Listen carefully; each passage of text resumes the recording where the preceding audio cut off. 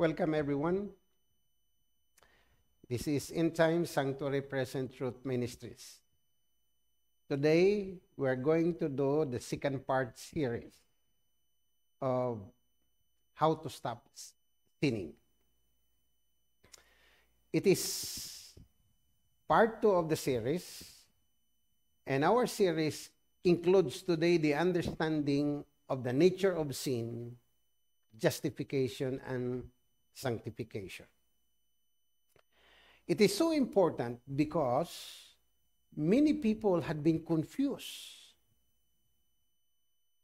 of thinking that can we really stop sinning?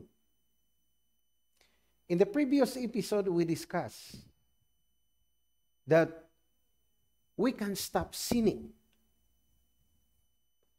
Jesus empowered us. The Holy Spirit empower us. God the Father empower us to stop sinning. Today, we are going to discuss how to stop sinning. And so, we look at first the view of the nature of sin and its effect. Justification and sanctification. How to stop sinning? The answer of the Word of God is unequivocally through God's acts praise of justification and sanctification. These two has been clearly presented in the entire Scripture. However, one's understanding of the nature of sin to a large degree affect the understanding of justification and sanctification. So it is proper to start the understanding of the nature of sin. Sin is the only and ultimate problem that human has no solution. Only God has the final solution of the sin problem and its consequences. The result of sin of Adam and Eve in transgressing the simple, easy, clear command not to eat the forbidden tree provides deadly nature of sin as expressed in Genesis 3:15. And I will put enmity between you and the woman, and between your seed and her seed. He shall bruise your head, and you shall bruise his heel. Man should consider sin as an enemy with a perpetual hatred. God expressed it in the word enmity. So we should never defend sin. We should never excuse sin, nor allow to roll over us. For any sin will lead us in separation from Christ, according to Isaiah 59, verse 2. So let's look at the anatomy of the first sin. Satan exactly knows God's explicit command in Genesis 2:16 and 17. So he directly contradicts it. But he did not force Adam and Eve to eat the forbidden fruit. Otherwise, he would be instantly detected. Instead, entice Eve into a genius temptation by getting their attention into non-harmful but beautiful and pleasant things to the senses through deception. Genesis 3:13. Be a doubting question of God's word and authority. So it means to say, Satan presents a distorted picture of God's character and the law. Thus, the anatomy of the first sin was giving a distorted mental image of God and a distorted view of violation of God's holy law and sin against its terrible result. So sin is a deliberate choice of Adam and Eve. It is breaking relationship with God, mistrust of God, refusal to follow His word, and unbelief. It is an egocentric life, selfish, rejection of God's authority, His law, His word, which is not a mere code or of norm, but expression of His holy and loving character. So, sin changes perspective of reality. Sinners do not recognize and appreciate God's goodness, love, justice, order, and care. Sin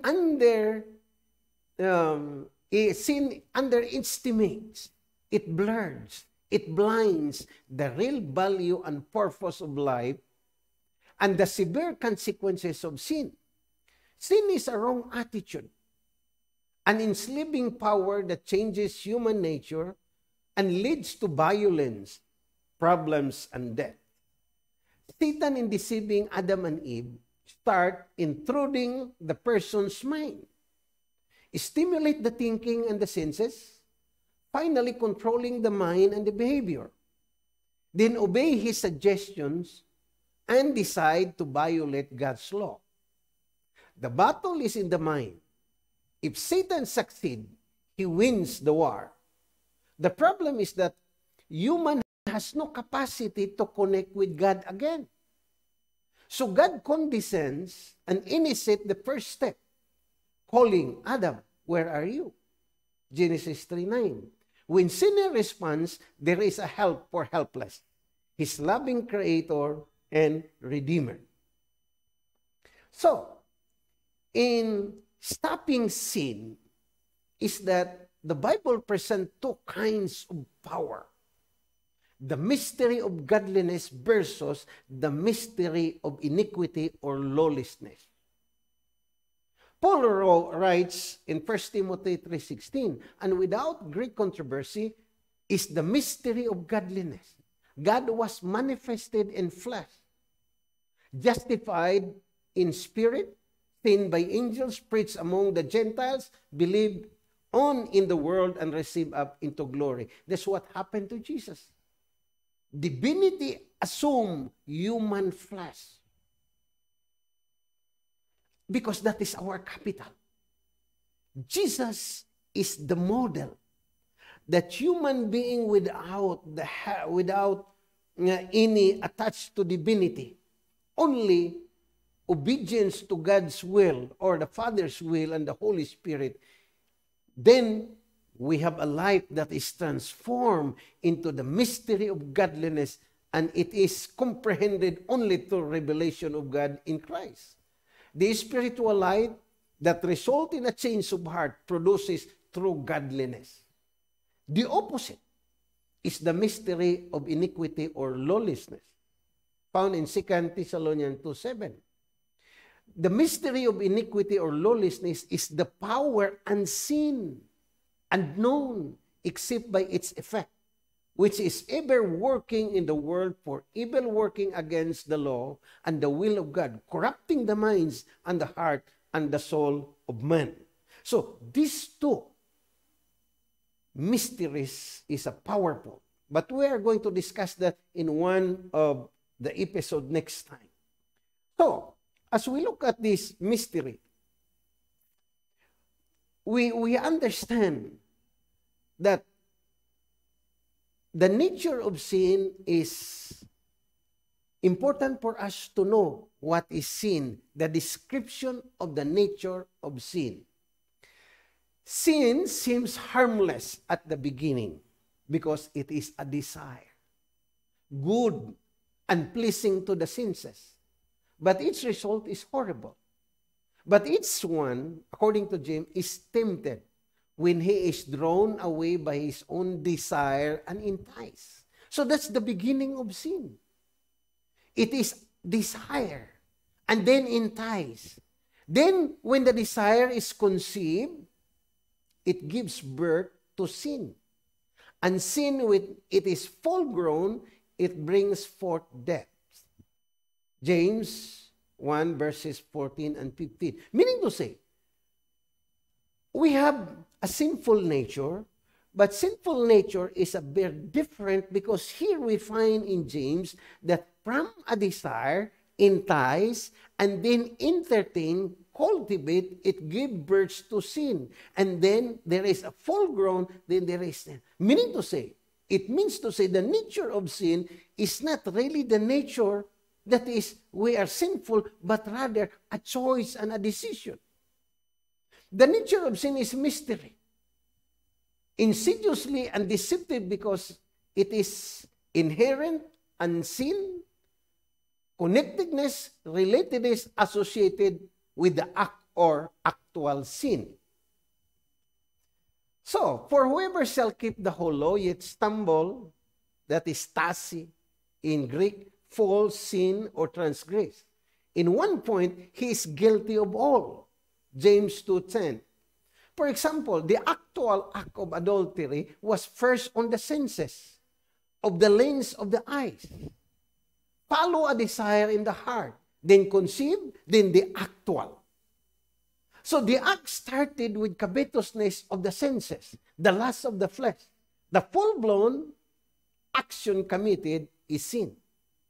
It is not detected as a violation, transgression at the beginning. It is a feeling of pleasure and delight. This makes sins crafty. So as we look at this description of the nature of sin, we have to understand that one actual sin revolves and involves other sin. For example, David's sin of adultery with Bathsheba revolves and involves many other sins, from transgression, iniquity, sin, evil. Psalms 51 verses 1-24. And it includes foolishness and guile. So sin is like a wildfire that consumes the entirety of the person. For example, what sins include in iniquity? The Oxford Dictionary captured the meaning of iniquity through synonyms like wickedness, immorality, impropriety, vice, evil, sin, crime, heinousness, nefariousness, knavery, obscenity, ungodliness. And Merriam-Webster Dictionary, iniquity includes corruption, debauchery, depravity, immorality, iniquitousness, libertinism, licentiousness, profligacy, sin, and vice. This is the mystery of iniquity. So, meaning to say, one actual sin revolves and involves many other sins, as in the case of David. If you read Psalms 38, 32, and 51, where David confesses and has the record of sin. So the words related to iniquity is also bad, evil, ill, turpitude, villainy, wickedness, wrong, atrocities, heinousness, sinfulness, unscrupulousness, viciousness, vileness, filthiness, corruptness, indecency, lasciviousness, perversion, wanton, and abomination. Meaning to say, we have to look at the nature of sin because at the beginning, it's not harmful. It's not dangerous. But once a person committed already, is already conceived and it's birth, it is really like a cascading mountain towards destruction of people where it destroys the whole person. And so, we need to look at that, for example, murder. It starts with the feedback of the senses from the mind. Nurture negative emotion of dislike, fear, or insecurity. Then grows into aggressive behavior, conceive hatred, and in a murder. Such mysterious intricacies. Jesus says, you have heard that it was said to those of old, you shall not murder. And whoever murders will be in danger of judgment. But I say to you, whoever is angry with his brother without a cause shall be in danger of judgment. And whoever says to his brother, Raka, shall be in danger of the council. But whoever says you are fool shall be in danger of hell fire. Matthew 5:21-22. Because murder begins at the heart. This is also true to stealing. For out of the heart proceeds evil thoughts, murders, adulteries, fornication, theft, false witness, and blasphemies. Matthew 15:9. If riches increase, do not set your heart on them, according to Psalm 62 verse 10. Do not pilfering, Titus 2:10. All comes from the heart. So we have to understand the insidious nature of sin. Because unless we understand that, we cannot stop sinning. And according to Jeremiah, God said, the heart is deceitful above all things. Jeremiah 17:9. The Ten Commandments could be transgressed, all of them, by the Ten Commandments. You shall not covet. The last commandment of the Ten Commandments, because 9 are all action. But 10 is an attitude where you can violate all those actions by entertaining in your mind and your attitude. This commandment appears harmless, but covetousness is deadly. Only by guessing innocently, later develop into a crime. You find it in Joshua 7:21. Jesus said to them, take heed and beware of covetousness. Luke 12:15. Evil is in the hearts. Psalms 28:3. With perversity in his heart, continually devises evil, who spreads strife. Proverbs 6:4. The evil is in the heart. Psalm 28:3. With perversity in the heart, continually devises evil, who spreads stripes. Proverbs 6:14.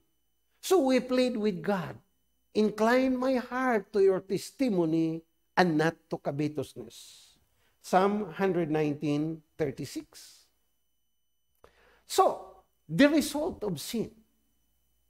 Yet your eyes and your heart are for nothing, but your covetousness for shedding innocent blood, practicing oppression and violence. It started with the eyes and the heart, covetousness, and then shedding of blood, practicing oppression and violence. And sin is abhorrence to God, because any created being who sin against God will be separated from Him. Behold, the Lord's hand is not shortened, that it cannot be saved, nor his ear heavy, that it cannot hear. But your iniquities have separated you from your God, and your sins have hidden his face from you, so that he will not hear. Isaiah 59:1 and 2. That is the nature of sin. Once you have done it, you are separated from God. And his face is hidden from us, he will not hear us. So look at how really deadly is sin. But since we love sin, that's what's the problem. So the nature of sin will throw us out of God's sight. But the enemy of God blinded Christian that sin is not too serious and it is okay to continue sinning is the best species of self-deception that many Christians are not aware of. Everyone who incurs sin comes short of God's glory, and its consequences is death. For all have sinned and fall short of God's glory. Romans 3:23. For the wages of sin is death. Romans 6:23. We need to understand also that God hates all sin, whether it is small, whether it is acted or it is still in the mind. Sin is harmful to us and those around us. We enjoy sin too much, for it gratifies and satisfies the lust of the flesh. But God loves righteousness and hated lawlessness. Hebrews 1:9. And whoever commits sin also commits lawlessness, and sin is lawlessness. 1 John 3:4. You hate all workers of iniquity. Psalms 5 verse 5. Let none of you think evil in your hearts, Jesus says, against your neighbor. Do not love false oath. For these all things I hate, says the Lord. Zechariah 8:17. Job says, if I sin, then you mark me, and will not acquit me of my iniquity. Job 10:14.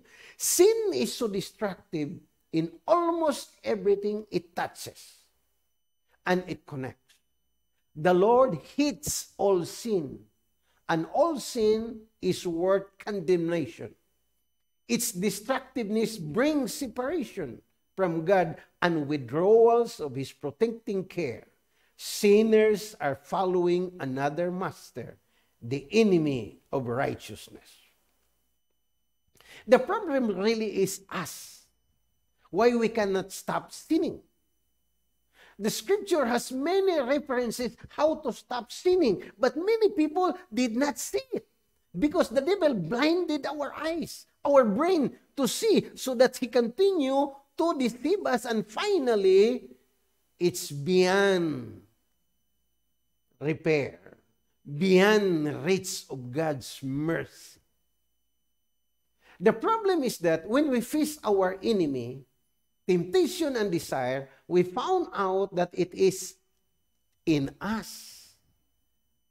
It is me, is the number one enemy.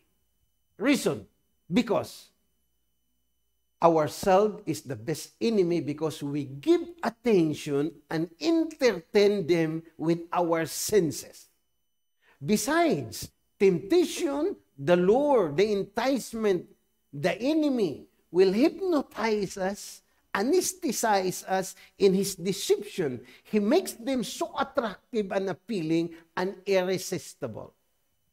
As a result, we found ourselves in the forbidden ground, the territory of God's enemy. Sin is a tyrant enemy. We must take all precaution, what the scripture says, in stopping sin. When we are aware and conscious and determined, as James says, therefore submit to God first. Resist the devil, and he will flee from you, James 4:7. Then victory is assured. Because sin, when we commit sin, that becomes our master. Jesus says, we cannot serve two masters. Matthew 6:24. Many other things of it only as money. Wrong. It applies to many things. But the principle goes beyond riches and wealth. But as Jesus answered them, most assuredly I say to you, whoever commits sin is a slave to sin.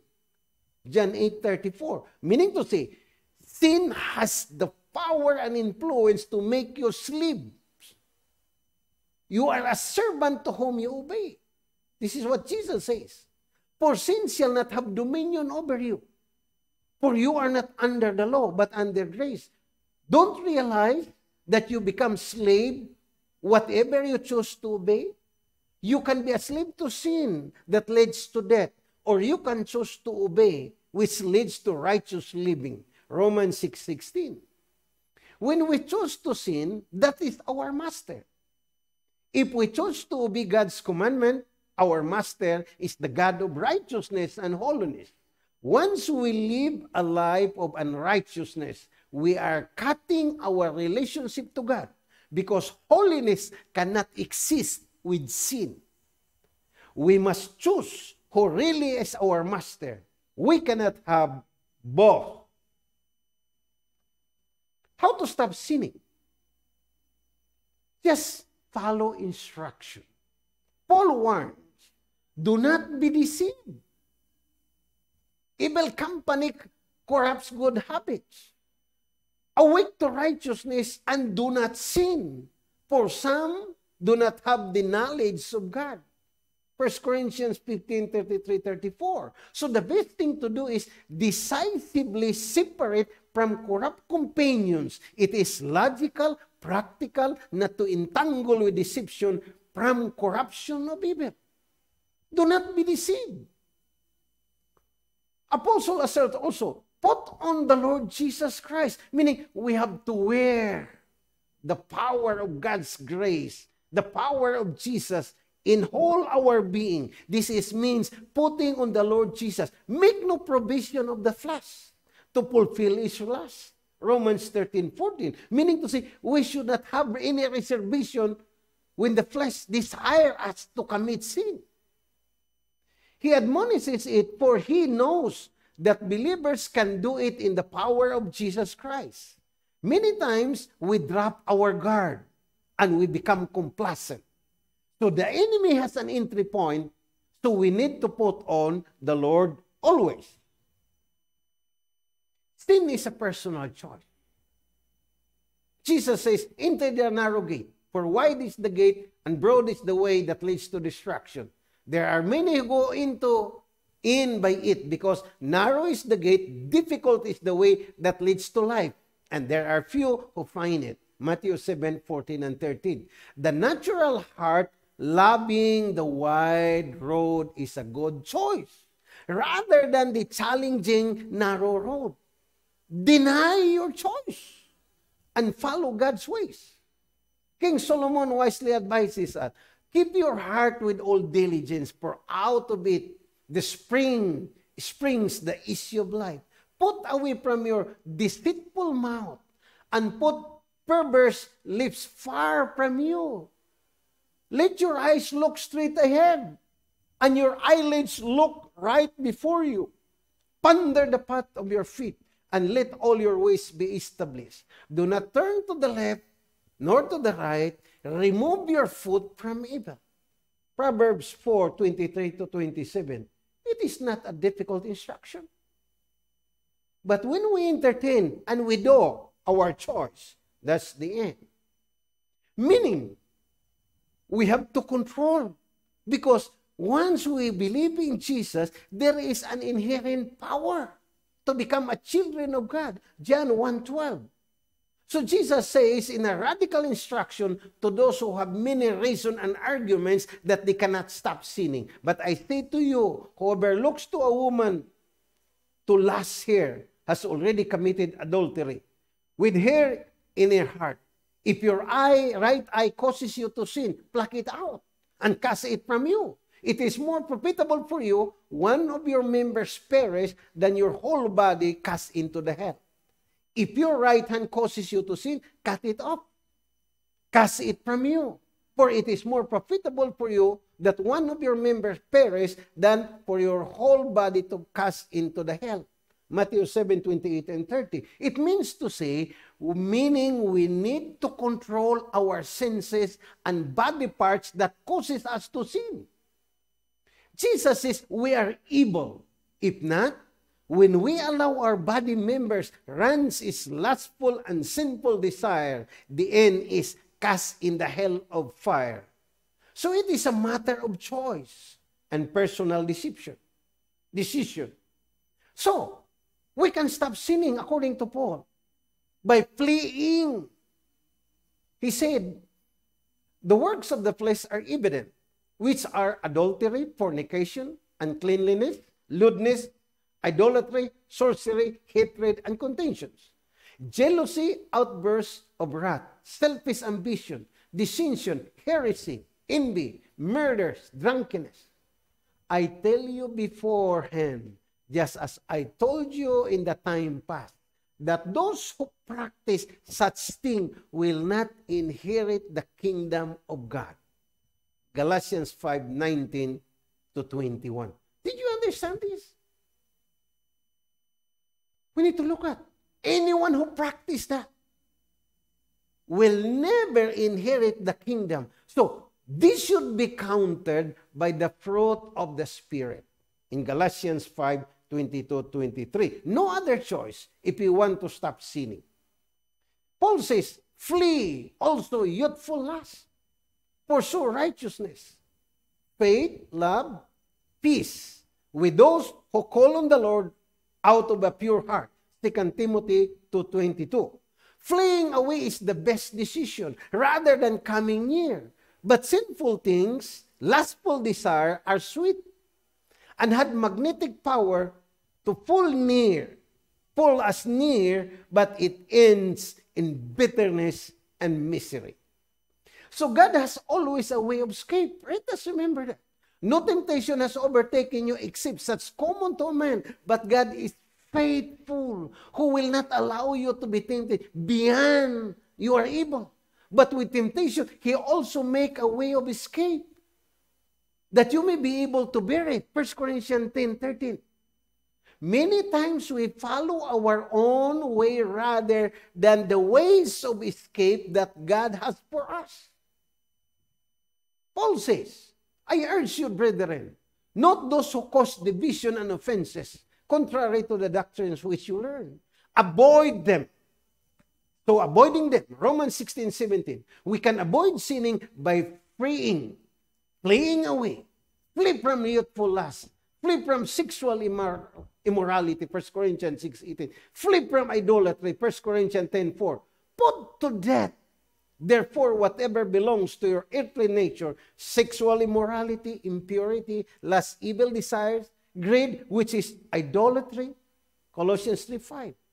Blessed are those who do His commandments. They may have the right to the tree of life and may enter through the gates of the holy city. Revelation 22, verse 14. So, in fact, we are even abstain from every form of evil. 1 Thessalonians 5:22 should be followed as a deterrent of sin. Paul says, therefore, we also, since we are surrounded by a great clouds of witnesses, let us lay aside every weight and the sin which so easily ensnare, deceive us. Let us run with endurance the race that is set before us, looking unto Jesus, the author and finisher of our faith. Who for joy was set before, endured to the cross, despising the shame, and has sat down at the right hand of the throne of God. Hebrews 12, verses 1 and 2. So, there is a power. We can stop. Because, is it play, avoid, run away, kill, all those. But let's look at the power of the gift of justification by faith. Many Christians have understood the theory of justification, but do not know what justification really is all about. There are inherent questions associated with justification. What is the source of justification? What are the requirements to be justified? What is the ground of justification? What is the means and methods of justification? When does justification takes place and completed? Can we lose justification, and in what ways? This question must be answered, for justification is the beginning source of power of stopping sin together with sanctification.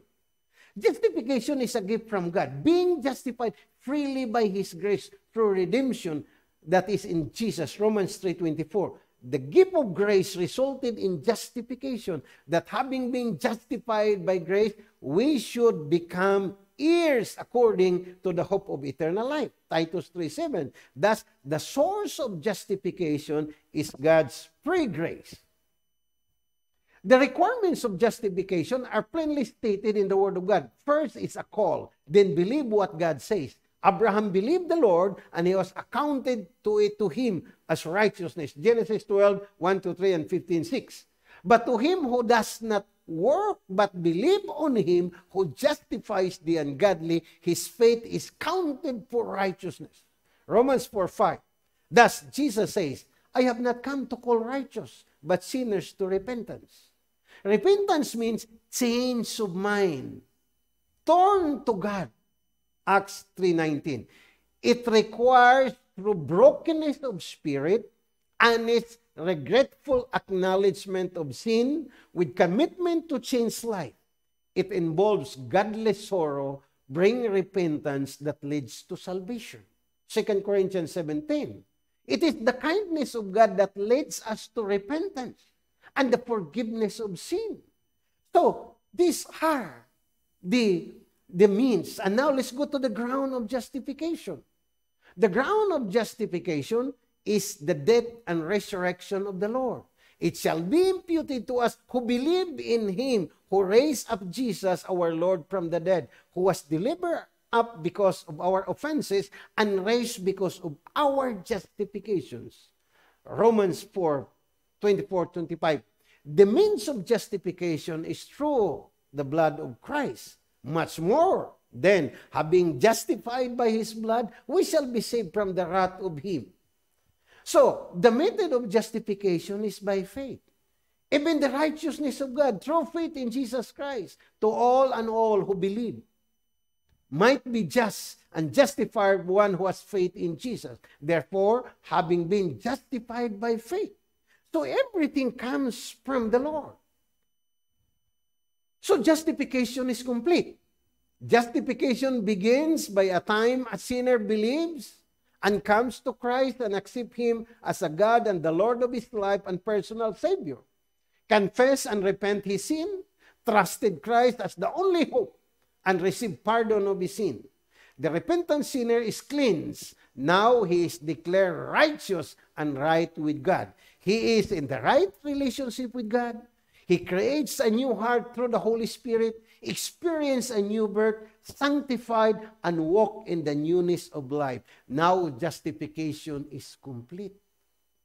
Because once you are justified, you don't want to commit sin because you lose your justification. Justification is not only change of status, but also transformation of character. Sin is no longer the master of a righteous person that made him before a slave to sin. He is freed from sin. He died to sin and lives for God. Romans 6, 7, 8, and verse 11. So the Lord is the new master of the righteous. Renders obedience righteousness. Having been set free from sin, you become slave of righteousness. Now slave to righteousness, no longer slave to sin. Romans 6, verse 16 and 18. The righteousness of God empowers him from committing any sin through the Holy Spirit. So, the status is changed from sinner to righteous. To justify is to declare righteous, to make one right with God. Justification is God declaring that those who receive Christ to be righteous based on Christ. 2 Corinthians 5:21. In justification, God does not make sinner righteous. He declares that person is righteous. Justification takes place outside the sinners and changes their standing before God. Romans 5:2. So justification is right relationship with God. This justification is not licensed to violate God's law. So it's a deterrent how to stop sinning. Having declared righteous, Christians now are empowered to control or stop sinning. They are required living a righteous life before God. By continually sinning, meaning violation of God's law, justification or righteousness is lost. Justification and sanctification cannot be separate from each other. Justification imputes Christ's righteousness to the sinner, and sanctification imparts righteousness to the sinner personally and practically. Thus, sanctification is internal and changes the believer's state. Justification is an event. Sanctification is a process. So we started now in the upward life from repentance to sanctification. Let's look at the experience of David. He says, have mercy on me, O God, according to your loving kindness, according to the multitude of your tender mercies. Blot out my transgression. Wash me thoroughly from my iniquity and cleanse me from my sin. For I acknowledge my transgression, my sin always before me. Against you, you only, I have sinned and done this evil in your sight, that you may be found when you speak and blameless when you judge. Behold, I was brought forth in iniquity, and sin of my mother conceived me. Here we found it. Not only cleanse, blot, transgression, wash, the iniquity, cleanse from sin. This is the experience of David when he committed sin against Bathsheba. And so he said, purge me with the hyssop, and I shall be clean. Wash me, and I shall be whiter than snow. Because it will separate us. He said, make me hear the joy, the gladness, the bones that you have broken may rejoice. Hide your face from my sin. This is in Isaiah 59. 1. Blot out all my iniquities. Create in me a clean heart, O God. Renew your steadfast spirit within me. Do not cast me away from your presence. Do not take your Holy Spirit from me. Restore to me the joy of salvation. Uphold me with your generous spirit. Then I will teach transgressor your ways, and sinners will be converted to you. Did you understand? When we commit sin, our heart is not clean. The Holy Spirit is removed. That's why He is pleading, do not take away your spirit, your generous spirit. We must be born again when we have this. And the experience of David should be the experience of everybody. So, the promise is, I will give you a new heart, putting a new spirit within you. I will take the heart of stone out of your flesh and give you a heart of the flesh. I will put my spirit within you and push you to walk my statute, and you will keep my judgment and do them. Then you shall dwell in the land that I give your father, and you shall be my people, and I will be your God. It is God who gives us a new heart, because our heart is hard as stones. He will put us the spirit so that we can keep His judgment, His law, and we can do them. This is the covenant. If you found it in Hebrews 8, verse 10 to 11, I will put my laws in their minds and write them on their hearts. I will be their God. They shall be my people. And their sin and their lawlessness I will remember no more. So we need to understand. So meaning to say, we can stop sinning by keeping God's word in our own heart. How to stop sinning? Is to store in the head God's word and His law. Your word I have hidden in my heart, that I might not sin against you. Deal bountifully with your servant, that I may live and keep your word. Open my eyes, that I may see wondrous things of your law. And so, how essential to put or deposit God's word in our mind, in a memory bank, and commit to memory. And we see things never seen before. Not only by the verses and chapters. This is how the word of God is hidden or kept in the mind. The natural mind will not endure God's word. But when the Holy Spirit transforms the mind, God's word and His law becomes our delights due to a clean and a new heart. His delight is in the law of the Lord. And His law, He meditates His day and night. He shall like be a tree planted by the rivers of water that bring forth its fruits in its season, whose leaf also will not wither. Whatever he does, he prosper. That's a person who has a clean heart. He loves commandments. I delight myself your commandments, which I love. My hands also will lift your commandments, which I love. I will meditate your statutes. Psalm 119, 47, 48. Oh, how I love your law. It is my meditation all day. Through your commandments make me wiser than my enemies. They are even with me. I have more understanding of all my teacher, for your testimonies are my meditation. I understand more of the ancient, because I keep your precept. I have restrained my feet from every evil way, that I may keep your word. I have not departed from your judgment. For you yourself have taught me how sweet are your words to my taste, sweet than honey to my mouth. Through your precept I get understanding, therefore I hate every false way. Here is now a man who is sanctified. He rejoices the law. The law is his meditation day and night, so he cannot do sinning. If he sin, he asks forgiveness, but he does not continually do it because it separates him from God. So once you are justified, you are reconciled. We are justified by His blood, we shall be saved from His wrath. For if when we were enemies of God, we were reconciled to God through the death of His Son. So, after justification, reconciliation by Jesus Christ. So, the gift of God is the power of the gift of sanctification. When we receive the gift of justification by faith, being reconciled, we're right with God just before Him, having a right relationship, just made perfect. Hebrews 12:23. The right relationship must flourish or continue growing. The process of growing in that relationship is the gift of sanctification we call into a life of holiness.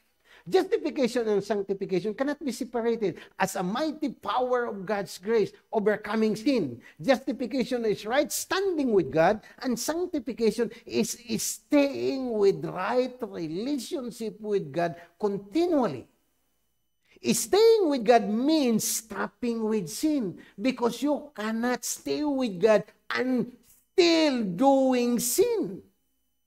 There are difference of expression means the same thing, sanctification. Abide in Christ, John 14:15, that is sanctification. That's a life of holiness. Walk in the Spirit in Galatians 5:16-25. Led by the Holy Spirit in Ephesians 5:18. Christ lives in me, Galatians 2:20. Christ in you, that Christ may dwell in your heart. All of these are really the life of sanctification. For this is the will of God, your sanctification. 1 Thessalonians 4:23. If we do not live a life of holiness or sanctification, we reject God's will. Holiness is the quality of life in heaven. Anything short of it, no entrance in heaven. Holiness of God is a death to sinners. How important then is to stay with sanctification? We are called to a life of holiness. That is an imperative. Having been justified, the believers will pursue peace with all people. Holiness without which no one will see the Lord. Did you see that? Without sanctification, without holiness, we simply not to exist because of the impeccable holiness of God. And sanctification is staying right with God.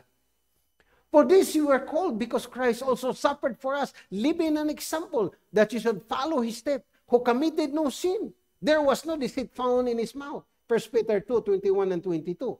For God did not call us to uncleanliness, but holiness. Therefore, he who rejects this call does not reject man, but God, who has also given us His Spirit. 1 Thessalonians 4:7.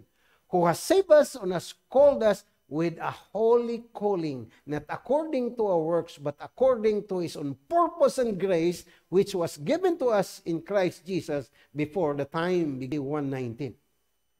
Walking in holiness is walking in God's commandment. This is love, that we walk according to His commandment. And this commandment that you have heard from the beginning, that you should walk in it. 2 John verse 6. That is now the life of sanctification. That is a life of holiness. Since you purified your soul in obeying the truth through the Spirit, sincere love, brethren, love one another fervently with a pure heart. How are we purified, sanctified? Walking. Besides that, obeying the truth, obedience to God's command. That's why we find this. Here is the patience of the saints. Here are those who keep God's commandment and the faith of Jesus. But He said, more than that, blessed are those who hear the word of God and keep it. Luke 11:28. So holiness is a separation from wickedness. Holiness should lead a separation from wickedness of sin. He spoke to the congregation saying, depart from the tents of these wicked men, touching nothings of theirs, lest you will be consumed all their sins. Therefore come out from among them, separate, says the Lord. Do not touch what is unclean, and I will receive you. I will be your father to you, and you will be my sons and daughter, says the Lord. 2 Corinthians 6:17 and 18. Holiness is possessed characteristics of the saints. If anyone defiles the temple of God, God will destroy him. For the temple of God is holy, which temple you are. We are called to a life of holiness. Therefore, holy brethren, partakers of heavenly calling, consider Apostle and High Priest of our confession, Jesus Christ, Hebrews 3:1. How to stop sin? Watch out all deception. Humanity fall into sin by Satan's deception. Genesis 3:13, 2 Corinthians 11:3. Adam and Eve were deceived, fell into transgression. There is no single on planet Earth that he has not prepared his innumerable deception. Since Satan deceives the whole world, Revelation 12:9, deceived those who dwell on earth, Revelation 13:14. All nations were deceived, Revelation 18:23. He has a global partners of deception. Religious, politics, and all business besides all fallen angels, according to Revelation 19:20 and 20 verses 3, 8, and 10. This is the weakest of all area of many Christians have overlooked.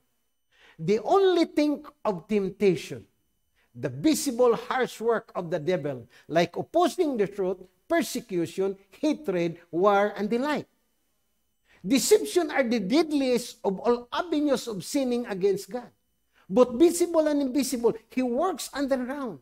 It is invisible, are difficult to discern because they did not study the Word of God. They take for granted, ignore the wiles of the devils, the methods of the devil, the scheme, the skill, the tactics that he employed. By deception, he blinded people to see real things and its consequences. 2 Corinthians 4. Please read, my brothers and sisters.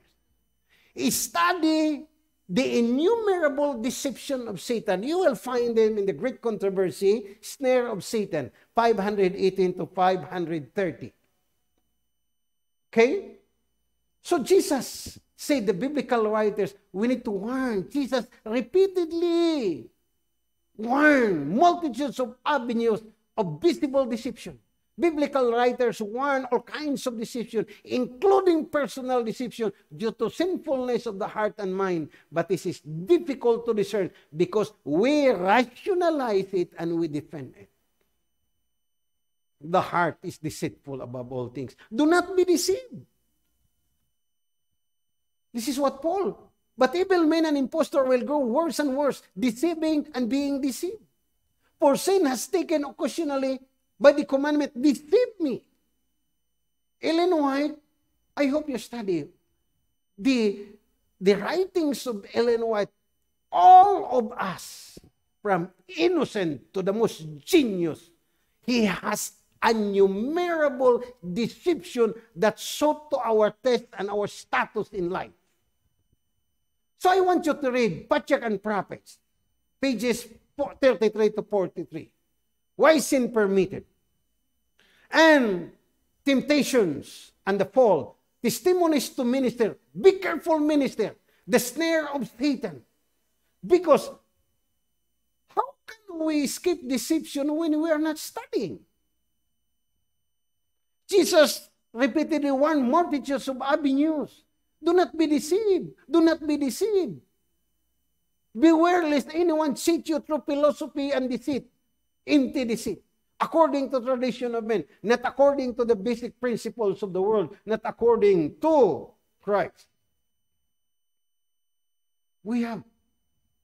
Let no one deceive you with empty words. Let no one deceive you by any means. There's a lot. If you look at only the vocabulary of deception, much more in the writings of Ellen White, this is where the devil has gained foothold in the Garden of Eden. So the same is using. We are deceived. Warning of deception is common. Let no one deceive you. 1 John 3, 7 and 8. Right? Because there are tricky men, cunning, craftiness, deceitful plotting. Do not desire delicacies. They are deceptive food. Even food, there are deceptive in it, elements. Food has its own inherent deceptiveness. Do not be deceived. Deception is so terrible, but we have not studied so much. He is able to do everything. The helpless sinner must cling to Christ as his only hope. If he lets his hold for a moment, he imperil his souls and others. Only the exercise of living faith were saved. But the commission of any known sin, neglect of known duties, home or abroad, we destroy faith and disconnect soul from God. Faith I live by, page 138. That he should grant to you, according to the riches of his glory, is strengthened with the might through his spirit, the inner man, that Christ may dwell in your heart through faith, that being rooted and grounded in love, you may be able to comprehend all the things, which is the width and the length and the depth and the height, to know the love of Christ which passes knowledge, that you may be filled with the fullness of God. Now to him who is able to do exceedingly abundant above all we ask or think, according to the power that works in us. He gives us everything through faith. We just believe and live and follow his word. Through faith, every deficiency of character may be supplied, every defilement cleansed, every fault corrected, every excellent developed. Education 257. Amazing grace. In order to benefit God's grace, we must have our part. Faith and Works, page 47. Human efforts avails nothing without divine power. Without human endeavor, divine effort is with many of no avail. To make God's grace our own, we must act our part. His grace is given to work in us, to will and to do, but never a substitute of our effort. Patriarch and Prophets 487. Man must do his part. He must be a victor of his own account through the strength and grace of Christ that gives him. Man must be co-worker with Christ in labor in overcoming everything. Testimonies, Volume 4, pages 32-33. We must remember that our hearts naturally depraved and are evil, ourselves to pursue right course. It is only by grace of God, combined with the most earnest effort on our part, then we can gain victory. Amazing Grace 258. So, meaning to say, overcoming sin is a synergistic work. Let's do our part, and God will do his part. We need to consent that the power of God is in us. Divine grace is a great element of saving power. Without it, all human effort is unavailing. There is only one power that can either make us steadfast or keep us so, the grace of God in truth. He who is trying to become holy in his heart, keeping the law, is attempting an impossibility.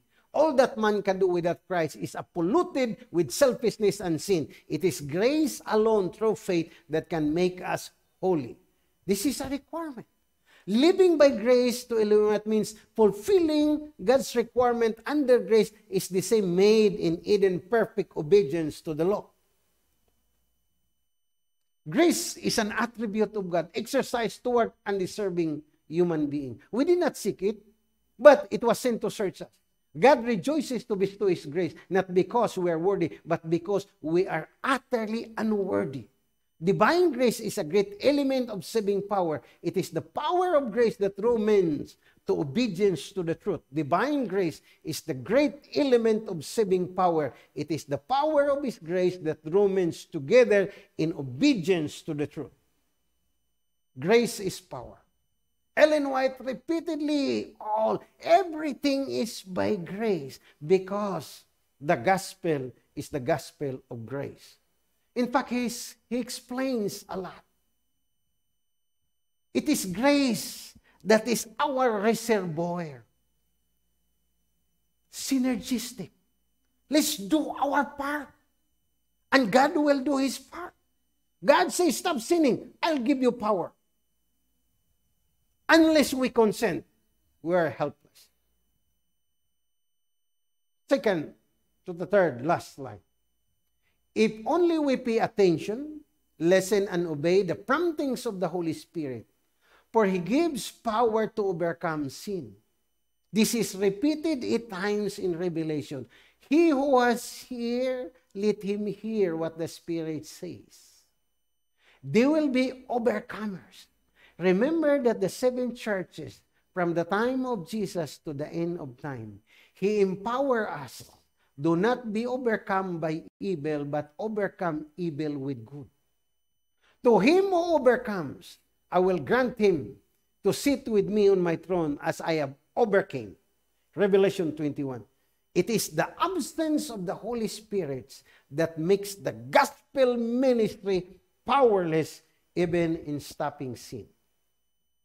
My brothers and sisters, this is a solemn message.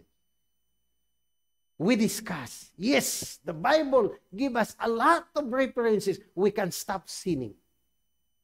Yes, we can stop. Now, we discuss how to stop sinning. It is in your hand. Because when we stop sinning, God's work in the entire world will be finished. Because when we stop sinning, that is the character of God manifested, that we can overcome sin by His grace, and then God's work will be finished, because sin is powerless when we accept the power of God's grace to stop sinning. I hope that this second part will help us open our mind to understand. In the third part, which is next time, we're going to discuss how to stop sinning, because I have discussed only through the scripture sinning that is sin of commission. We will look at how to stop sin of omission, because this has been taken for granted by many Christians, which is serious in Jesus' last day events, particularly in Matthew 25. So, sin of commission, we can stop. But sin of omission, we can stop also, as we are going to discuss that thoroughly, biblically, the next time episode. God bless us. Let us pray with the power of the Holy Spirit that God will empower us to stop sinning. This is my prayer.